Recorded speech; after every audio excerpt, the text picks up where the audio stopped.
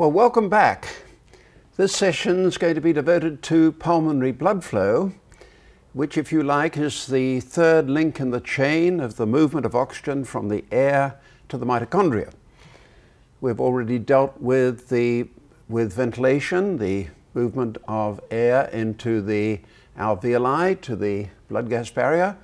We've dealt with diffusion across the blood gas barrier. And now we're going to talk about pulmonary blood flow, which is the means by which the oxygenated blood is moved away from the lung towards the periphery of the body. And at the same time, carbon dioxide laden blood comes into the lung for the CO2 to be evolved. Now let's start by looking at a comparison of the pulmonary and systemic circulations. The first thing you notice here is that the blood comes from the right ventricle, moves through the pulmonary artery, through the capillaries, and back to the left atrium. And on the systemic side, the blood from the left ventricle exits via the aorta, goes through the systemic capillaries in the periphery of the body, and back to the right atrium. And we can see some of the pressures here indicated on the diagram. The mean pressure in the pulmonary artery is about 15 millimeters of mercury, and notice how very different that is from the mean pressure on the systemic side, which is about 100 millimeters of mercury. Then as we go from the pulmonary artery to the capillaries, you notice that quite a bit of the pressure drop occurs, we believe, in the pulmonary capillary bed. And then the pressure in the left atrium is about 5 millimeters of mercury. On the systemic side, the situation is rather different. The mean aortic pressure is round about 100, and by the time you get to the beginning of the capillaries, a large amount of this pressure is lost. Rather different from the situation here, where the difference in pressure between the pulmonary artery and the start of the capillaries is very small. And the reason for this is that on the systemic side, we've got throttles, if you like. We've got muscular arterioles that constrict and increase in their diameter, and they allow the distribution of blood to different parts of the body.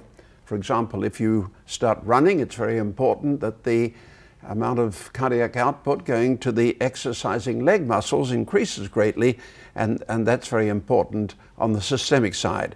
Not so on the pulmonary side. We don't have a great deal of vascular smooth muscle, as we'll see in a moment, and the pressure drop across the capillaries is the main pressure drop, or is part of the large pressure drop on the pulmonary side.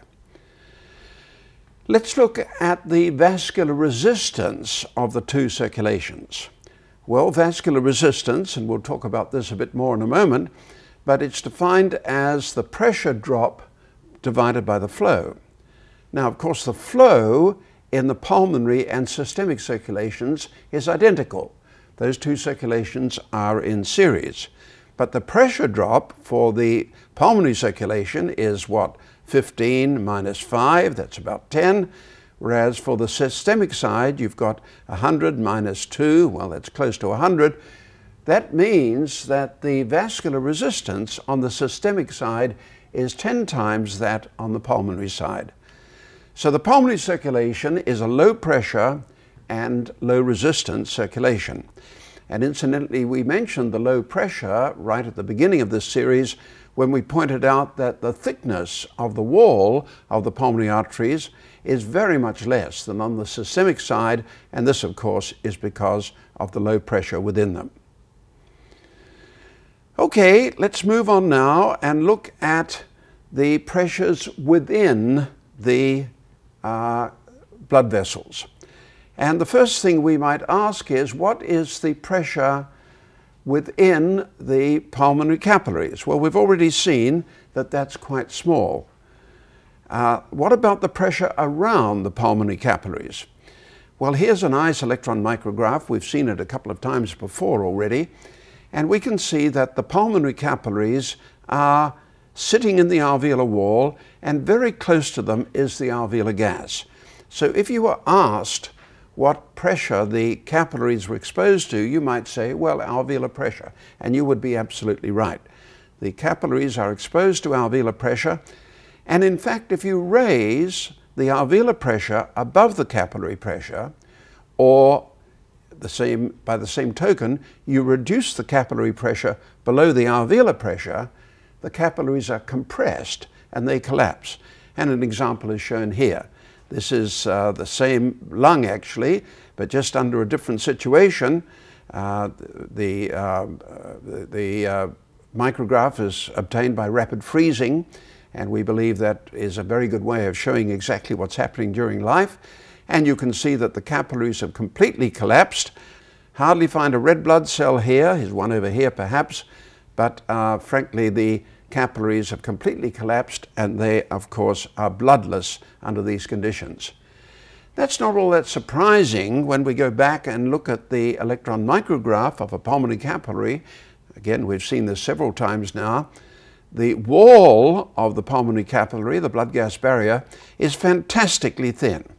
And so it's not surprising that when we raise the pressure outside the capillary above the pressure inside, then the capillaries simply collapse. Now let's go on to talk about the pressures around the the slightly larger blood vessels. And in this case, we're looking at a pulmonary vein.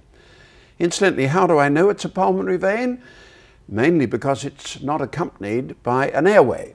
Remember, we said earlier on that the veins move away from the airways, but the small pulmonary arteries accompany the airways. And that's one way of distinguishing between the two, because actually the wall of the vein and the wall of the artery are actually quite similar. They're not very different, unlike the case in the systemic circulation. And so we know this is a vein because there's no airway accompanying it. And if somebody says, now what's the pressure around this small pulmonary blood vessel within the lung parenchyma, it's within the alveolar region of the lung, you may say, well, I think the pressure might be alveolar pressure, because look, the alveoli are closely applied to the outside of the vein. But in fact, that is not the case, because the alveolar walls are under tension and they're pulling on this small pulmonary vein. So it turns out that the pressure around the small pulmonary veins and small pulmonary arteries is rather less than alveolar pressure. And we often divide the blood vessels in the lung into alveolar vessels, which are mainly the capillaries here, exposed to alveolar pressure, and what are rather unimaginably called the extra-alveolar vessels, those not exposed to alveolar pressure. Now, these extra-alveolar vessels contain some smooth muscle and with a little bit of tone perhaps, and some elastic tissue, and so they have a tendency to become smaller. But they are actively pulled open by the radial traction of the lung parenchyma around them. The alveolar walls are pulling on the extra-alveolar vessels and tend to hold them open. So you can think of the caliber of the extra-alveolar vessels as under dynamic conditions. You've got the expansion of the lung trying to pull them open, and you've got their intrinsic natural tendency to get smaller, and so that determines the caliber of these vessels. And as you might expect, and as we'll see in a moment, the extra-alveolar vessels become larger, their caliber increases when we increase lung volume. Now we're going to move to vascular resistance. Pulmonary vascular resistance is a very important topic. We see it's important for many reasons, not just for pure physiological reasons, but because many patients with heart and lung disease have increased pulmonary vascular resistance, so we need to be clear about that. And first of all, what do we mean by resistance? Well, it's defined as the input pressure minus the output pressure divided by the flow. If you've got a pipe shown here with, say, water running through it, the pressure at the upstream end must be greater than the pressure at the downstream end, because that is what is responsible for flow. If there's no flow, there's no difference in pressure. But if there is flow, there has to be a pressure difference. And so the vascular resistance is defined by the input pressure minus the output pressure divided by the flow. Now you can see that this is basically the same as electrical resistance. Electrical resistance is the input voltage, pressure, minus the output voltage divided by the current, or the flow. That's the electrical resistance. And so these are comparable. The definitions are basically the same. However, it turns out that there are very important differences between vascular resistance and electrical resistance. For example, suppose you go to the local Radio Shack or whatever and you buy a 1 ohm resistance, okay? Then if you put 1 volt across it, you get 1 amp going through it. If you put 10 volts across it, you get 10 amps going through it.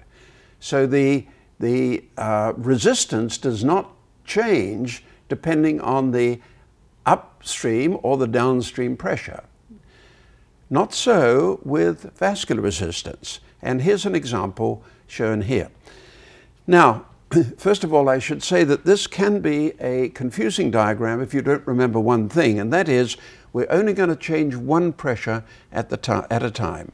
So let's imagine that we fix the pulmonary venous pressure at, say, 20 centimeters of water in this particular instance. These are data, by the way, from an animal preparation.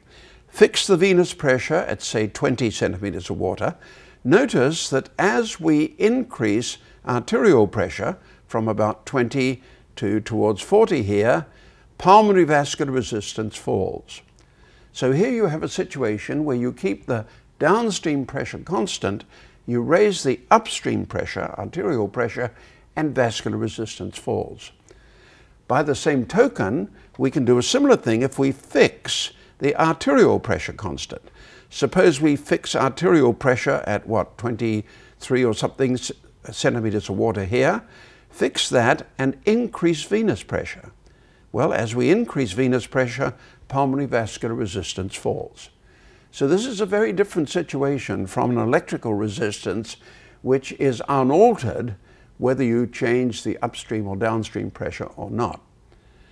What's the reason for this behavior? Well, the answer is that when you increase the arterial or the venous pressure, the other pressure being held constant, you must increase capillary pressure, which is somewhere between them. And when you increase the pressure in the capillaries, you get two things happening. One is you get recruitment of capillaries, which means that capillaries open up and allow flow. Under normal conditions, they may be closed or possibly they're open with no flow. But when you raise the pressure inside them, flow occurs, and that's called recruitment, which is shown here. These unopened vessels open up. And the other thing that happens is called distension, and that is an increase in the caliber of the capillaries, which therefore reduces their vascular resistance. And it's not surprising that this happens because, again, if we look at our electron micrograph, we can see that the wall, of course, is very, very thin. And if you increase the pressure in the capillary, the capillary wall, the capillary distends, rather like a plastic bag distends as you keep the pressure within it. Incidentally, we don't think that there's any stretch in the capillary wall because that's got some very tough tissue in it, which probably does not allow any stretching at all. But it certainly distends. It becomes more circular in cross-section, and that, of course, reduces its resistance. Incidentally, a number of years ago, there was a big debate about whether recruitment occurs in the capillaries, and I'm just showing this out of interest. People then looked at what happens to the number of open capillaries, shown here, as you raise the perfusing pressure, and they showed that this dramatically increased. So there was no doubt about recruitment. Same thing was true of distension. In these isolated lung preparations, it was possible to measure the width of the capillaries, shown here, and as you raise the capillary pressure, you could see that the mean width increases. So there was no doubt that that occurs. Now, lung volume has an important effect on pulmonary vascular resistance. For example, if we reduce lung volume to a low level here, and again, these are data from an animal preparation, if you reduce the lung volume as shown here, then what happens is that the extra-alveolar vessels become smaller in caliber. We talked about that before. What happens is that the radial traction of the alveolar walls around them is reduced because lung volume is reduced, the tension in the alveolar walls falls, and so the extra-alveolar vessels become smaller and vascular resistance rises. It's also true that vascular resistance, pulmonary vascular resistance, increases at high lung volumes.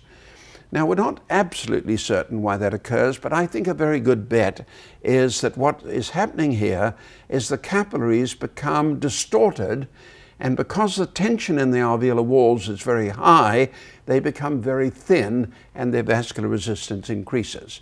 And it's rather like taking a piece of very thin-walled rubber tubing, rubber dam tubing, and stretching it across its diameter. It becomes very thin, of course, and that increases its vascular resistance. So that's probably the reason why the vascular resistance increases with lung inflation. And we tend to breathe at the minimal value of vascular resistance, which makes sense. So that if lung volume increases greatly above our normal breathing volume, we have a high resistance. If we go down to a very low volume, then resistance increases again. Now let me move from vascular resistance to the measurement of pulmonary blood flow. First, total pulmonary blood flow. And we do this using what's called the Fick principle. Adolf Fick was a German physiologist in the 19th century, and he described this principle, which really is simply the conservation of mass. It's like what goes up comes down, that kind of conservation. And what the Fick principle says is that the volume of oxygen, and now here we're using these symbols that we talked about a little bit time ago, just to clarify again, the volume with a dot over it means volume per unit time. So this is the oxygen consumption measured at the mouth.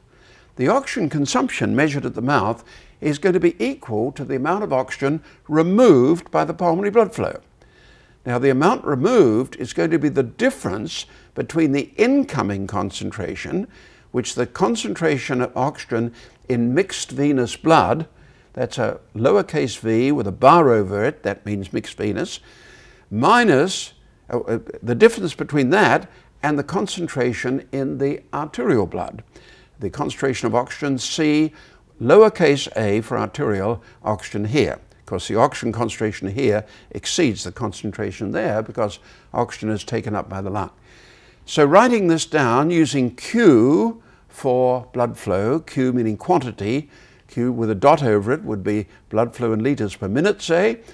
Oxygen consumption is the blood flow times this difference, sometimes called the arterial-venous difference, arterial-venous oxygen difference, and from that we can rearrange it and get the measurement of blood flow. It's a very important technique for measuring pulmonary blood flow. It's used, for example, in the cardiac catheterization laboratory. There are a couple of problems with it. The main problem is that in order to measure the concentration of mixed venous blood, we have to have a catheter in the pulmonary artery. And that's not an easy thing to do, except if you're in the cardiac catheterization lab. Well, you can do it in the ward, but I'm not going to go into the details of that now. But that's a minor complication. You can get the concentration in arterial blood by taking a blood sample from an artery, and the measurement in the measurement of oxygen consumption is relatively easy to make. So this is an important method of measuring total blood flow. I'm not going to go into it in any more detail. It falls to some extent in the province of cardiovascular physiology, but this is the principle, a very important principle, and we use it a lot. We use the equation a lot when we're trying to understand what happens to the difference between arterial blood and venous blood under various conditions.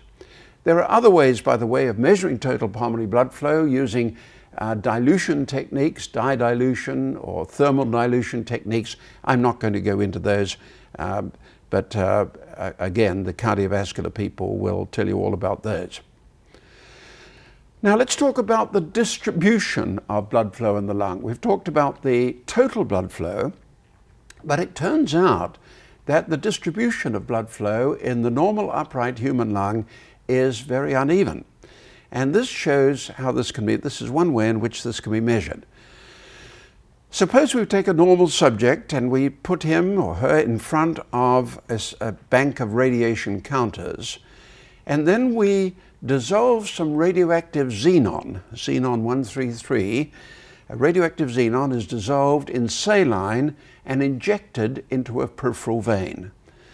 Then the radioactive xenon finds its way to the pulmonary capillaries. Of course, all the venous blood gets to the lung, finds its way to the pulmonary capillaries, and most of it is evolved into the alveolar gas because it has a low solubility.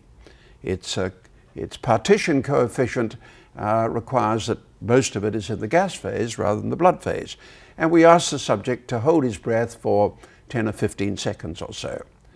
And so we can measure the amount of xenon which reaches different parts of the lung, and that gives us the blood flow. It actually gives us the blood flow per unit volume. I'm not going to go into the details of that, but that can also be measured. And what we find, perhaps surprisingly, is that the blood flow near the bottom of the lung, near the base of the lung here, is very high, but it decreases as we go up the lung.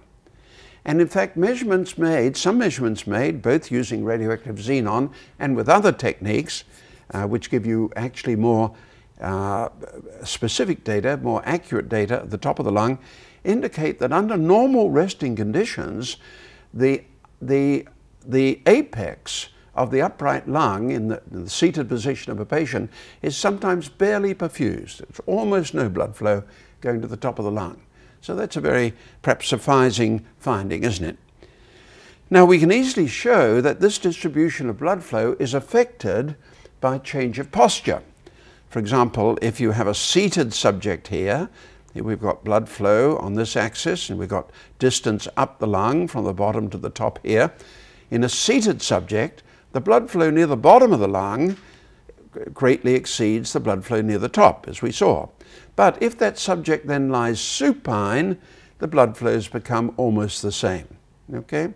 In fact, it looks as though the apical blood flow is a little bit higher, and that probably is because the inclination of the lung is slightly head down under those conditions.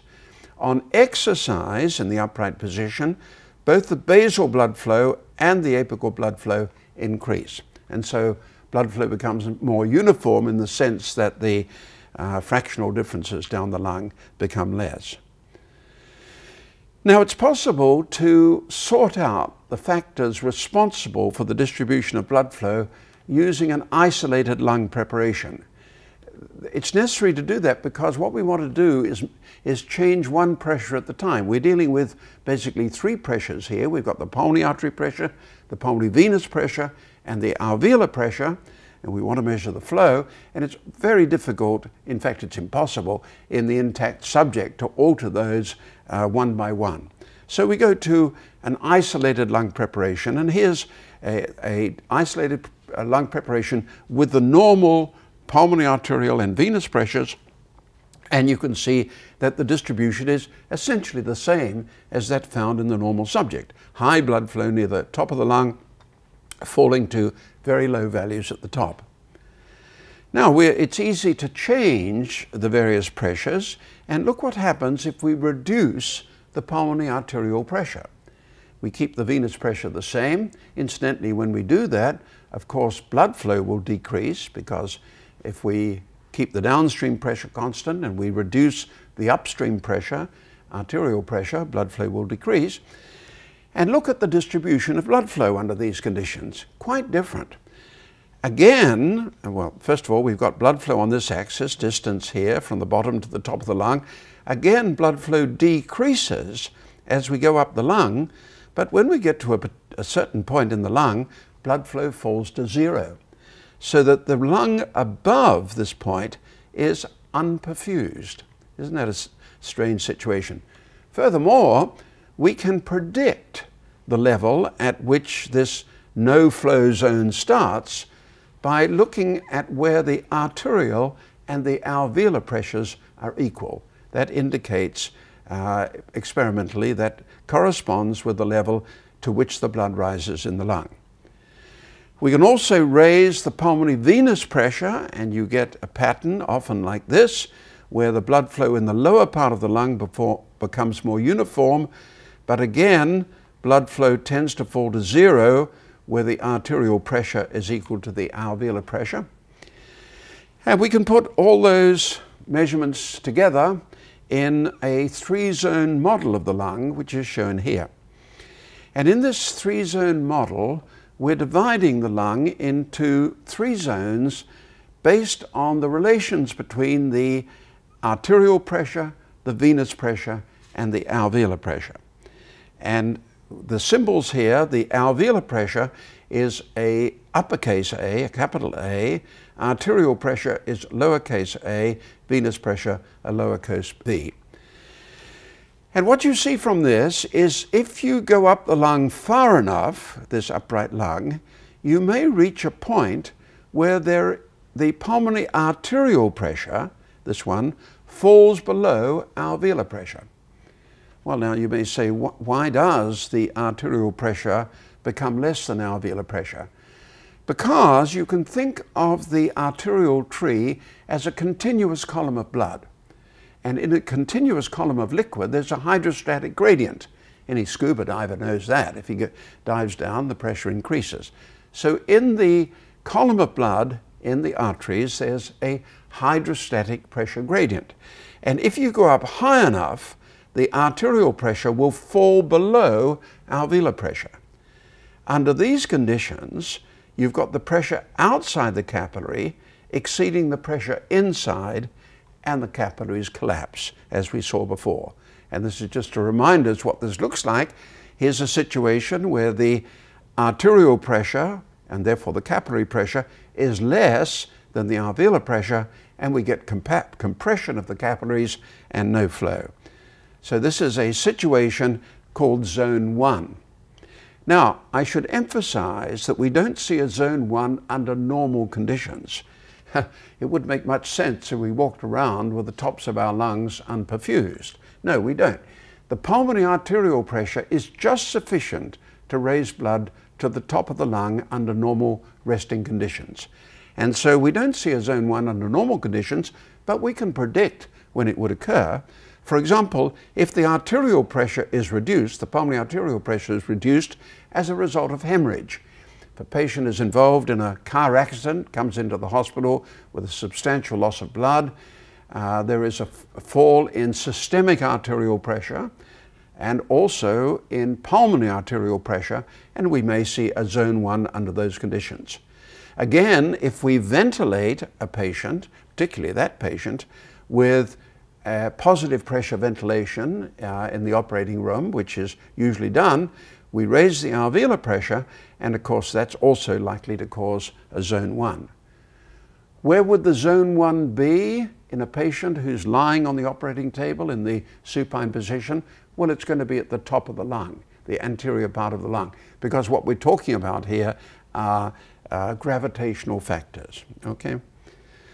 Now, as we come down the lung, the pulmonary artery pressure increases because of the hydrostatic effect, and we get to a point where the arterial pressure exceeds the venous pressure, which of course it always does. But in this situation, the arterial pressure exceeds the alveolar pressure, therefore there's flow, but the alveolar pressure exceeds venous pressure. Now this is a very interesting situation.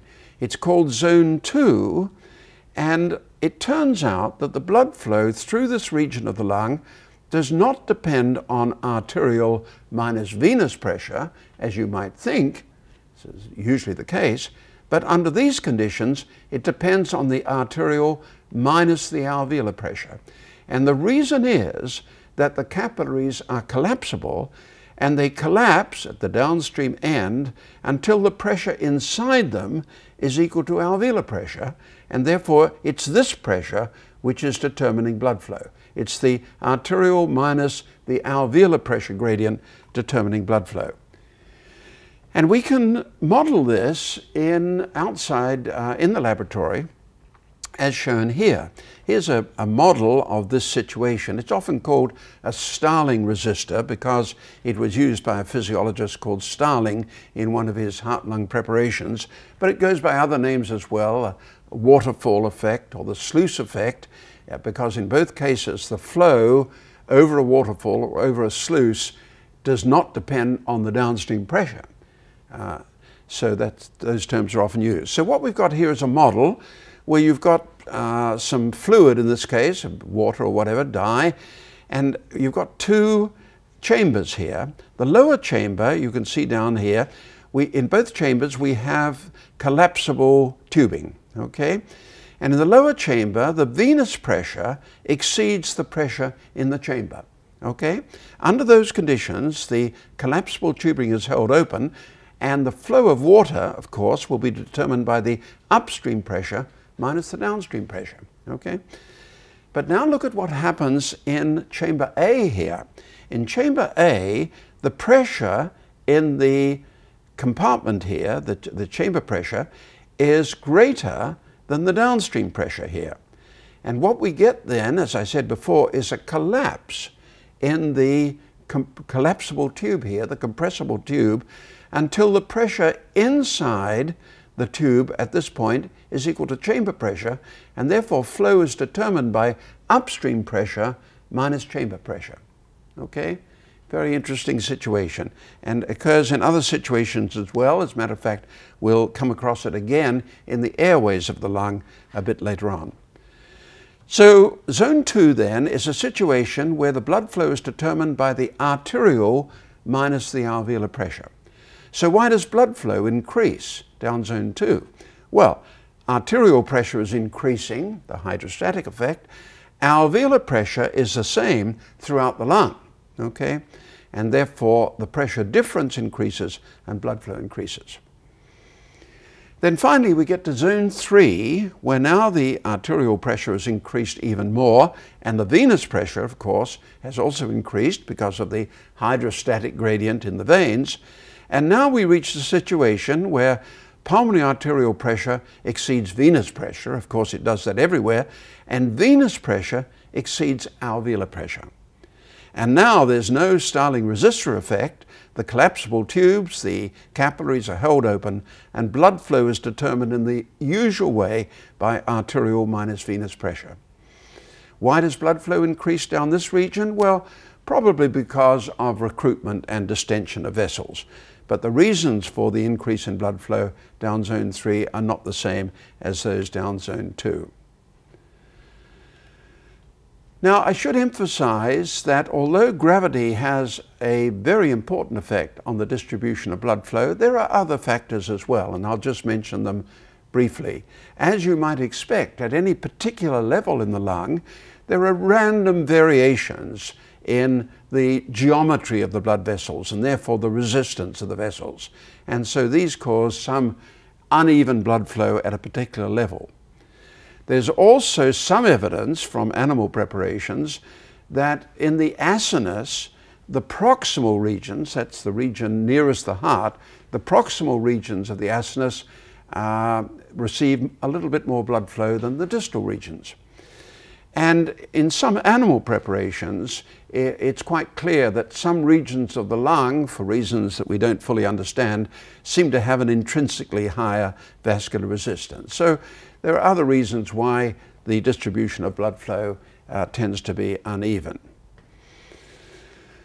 Now, I've been talking about what we might call the passive effects on the pulmonary circulation, the effects of changing lung volume, changing pressures, in different parts, the arterial, the venous, the alveolar pressure, and so on. Those are passive effects, gravitational effects included, which are altering the blood flow through the lung. But there are also active influences, and the most important one is shown here, and we're going to talk about that for a bit. And that is the effect on pulmonary blood flow of breathing a low oxygen mixture, making the alveoli hypoxic, a low PO2 in the alveolar gas. So here we've got an animal preparation. These are data from an animal preparation where we're measuring the mean pulmonary arterial pressure here, centimeters of water, and this is time on this axis.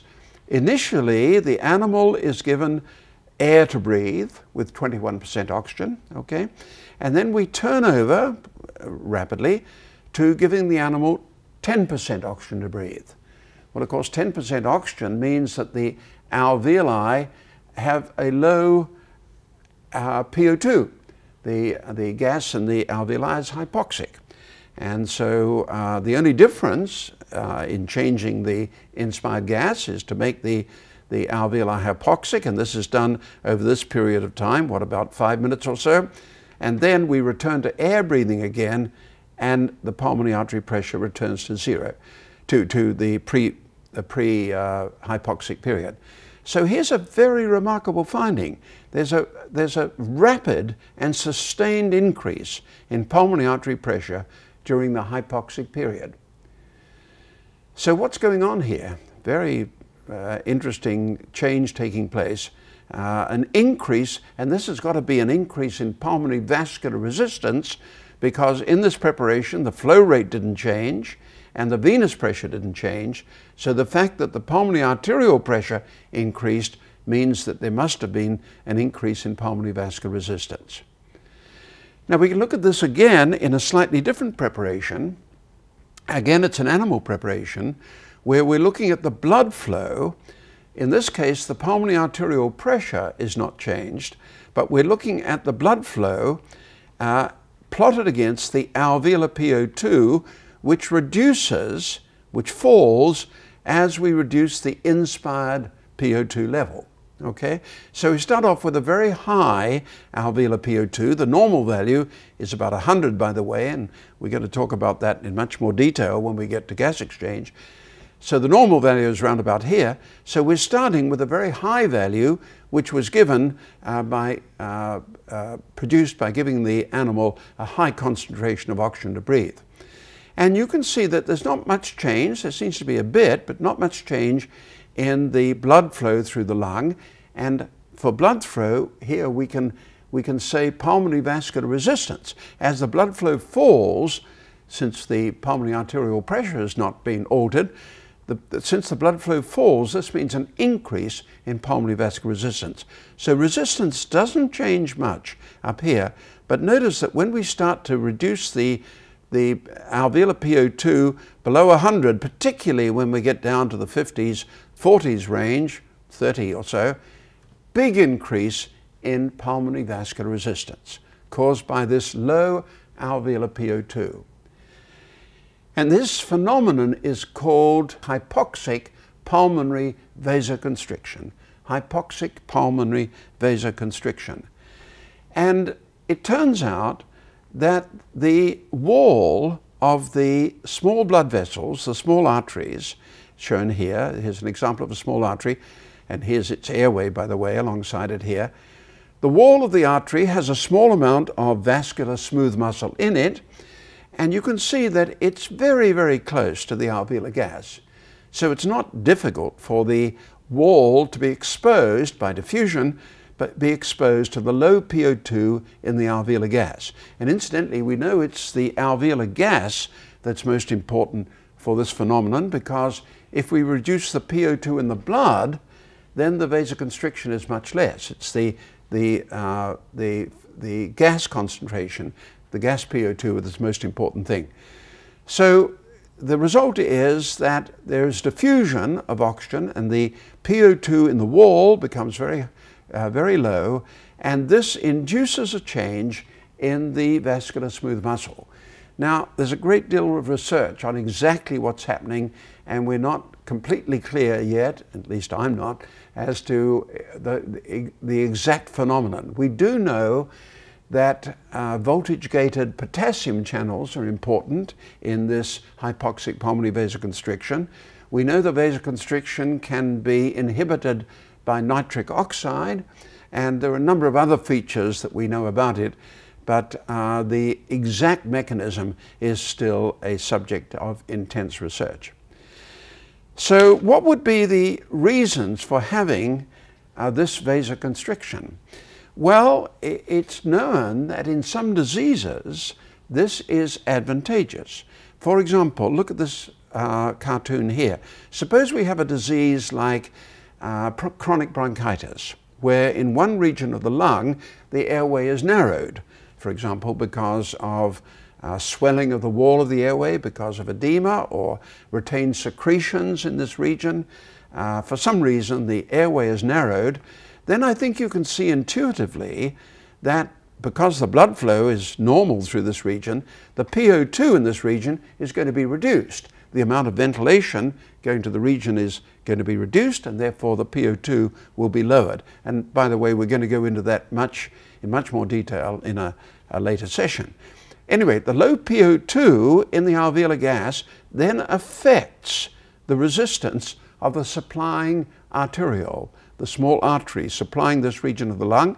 The low PO2 causes vasoconstriction that reduces the blood flow here. So you can see that this is going to going to reduce the deleterious effects of the reduced ventilation of this region. By reducing the amount of blood flow to this region, we're going to reduce the amount of poorly oxygenated blood coming from this region. And we know that occurs to some extent in diseases like chronic bronchitis and asthma, for example. There is hypoxic pulmonary vasoconstriction in those regions of the lung that are poorly ventilated. But I don't think that is the main reason why we have this phenomenon, and I'm going to explain the main reason to you here, and it's a little bit convoluted, so I've actually put it down on the image here. It has to do with the perinatal events. Now, you know, when we're born is a cataclysmic event. We can all congratulate ourselves that we managed to survive that, because in a very short period of time, the newborn baby goes through a tremendous change in physiology. It turns out that the pulmonary blood flow in the fetus is only about 15% of the cardiac output. Why? Because, of course, the lung is not responsible for gas exchange. Gas exchange is occurring through the placenta. For the only reason for giving blood to the lung is for nutrition and growth and so on. So it only needs about 15% of the cardiac output. Most of the output of the right ventricle, which would normally go to the lung, bypasses the lung through a vessel called the ductus arteriosus that joins the pulmonary artery to the aorta. And because the lung has a very high pulmonary vascular resistance, most of the blood flow bypasses the lung. What's the cause of the very high pulmonary vascular resistance in the fetus? Well, it's mainly because of hypoxic constriction of the very muscular pulmonary arteries. Turns out that the fetus has a great deal of vascular smooth muscle in the small arteries, and it's capable of raising a high degree of constriction, so that prevents most of the blood from going through the lung. However, at birth, when the baby takes its first breath, dramatic changes take place. First, after a few seconds, gas exchange through the placenta becomes unimportant, and now the baby has to rely on his lung for gas exchange. So now pulmonary blood flow has to increase dramatically from 15% to most of the cardiac output. And that needs, of course, a dramatic fall in pulmonary vascular resistance. And this comes about mainly because of the release of the hypoxic vasoconstriction. There's also an increase in lung volume, which is thought perhaps to play a role as well. But the most important factor is the release of hypoxic vasoconstriction. In addition, the ductus arteriosus gradually constricts and tends to reduce the amount of blood that can be shunted through the ductus arteriosus. So those are very dramatic events. They're critically important in the survival, in the transition from the fetus to the newborn baby, and I believe that that is the main evolutionary pressure for the hypoxic pulmonary vasoconstriction. So finally, I'm going to spend some time on a somewhat different topic, but it's important, and it has to do with the metabolic functions of the lung. Now, these are covered often in pharmacology, and that's one of the reasons why I'm not going to spend a great deal of time on them, but they're important And they remind us that the lung is the only organ of the body, perhaps with the exception of the heart, that receives the whole of the cardiac output. So it's uniquely placed to modify the composition of the blood flowing through it, quite apart from the fact that it oxygenates the blood, of course, and removes some of the carbon dioxide. And there are several headings here in this slide, and I thought it would be useful to have an image because it's rather technical, some of this. So first of all, there are examples of biological activation shown here. And the best example of that is the conversion of angiotensin 1 to the vasoconstrictor angiotensin 2. Angiotensin 2 is a powerful vasoconstrictor, and that takes place through as a result of the enzyme, angiotensin converting enzyme, which is in the surface of the endothelial cells of the vessels. And actually, if you go back and look at the little cartoon that I have at the beginning of this series, of this session, you'll see that there is an indication of some little blobs on the small pulmonary blood vessels, and that indicates the metabolic activity of the lung. So that's the best example of biological activation. There's also biological inactivation, and the examples here are listed: bradykinin, serotonin, and some prostaglandins as well. And so that's an important metabolic function of the lung, that biological inactivation. Many substances are not affected as they go through the lung, listed here: epinephrine, some of the prostaglandins, angiotensin 2, which, as we said, was formed, and vasopressin. There are examples of substances that are metabolized in the lung and then released into the circulation. They include the products of arachidonic acid metabolism. They're the two branches of that, the leukotrienes and the prostaglandins. And finally, there are substances that are secreted by the lung, and the most important of those are the immunoglobulins, particularly IgA, which is secreted into bronchial mucus and is an important factor in the defense mechanisms of the lung. And we'll go into those later in more detail. So now let me just briefly summarize some of the main points that we've made here. First of all, we compared the pulmonary and the systemic circulations, and we pointed out that the pulmonary circulation is a low resistance circulation. It also has a very low pressure within it, and that's the reason why the pulmonary blood vessels, the arteries and veins, have very thin walls. We talked about the pressures within the pulmonary blood vessels. We said that the pressures, we indicated that the pressures fall in a gradual way through the pulmonary circulation, unlike the systemic circulation, where there's a dramatic fall at the level of the pulmonary arterioles, which are the throttles that determine where the distribution of systemic blood flow is given. We talked about the pressure outside pulmonary blood vessels, particularly the capillaries, where they are directly exposed to alveolar pressure. So if alveolar pressure exceeds capillary pressure, the capillaries collapse, and that occurs in zone 1 of the lung. We talked about the pressure around the larger blood vessels, those within the parenchyma, and pointed out that they are exposed to a lower pressure, and particularly important is that when the lung is expanded, these vessels expand with it. And by the way, we'll see that happens to the airways as well. We then talked about pulmonary vascular resistance, compared it with electrical resistance, and showed that there were big differences. In electrical resistance, the resistance is independent of the upstream and downstream pressures or voltages, not so in the lung, where if you raise, for example, the upstream pressure, the downstream pressure being constant, you raise capillary pressure, vascular resistance is decreased, both because of distension and recruitment of the capillaries. We also talked about the effects of lung volume on resistance. Vascular resistance increases both at low lung volumes and at abnormally high lung volumes. We dwelt very briefly with the measurement of total pulmonary blood flow by the Fick principle, and that principle is very important, as we'll see later on, in understanding gas exchange.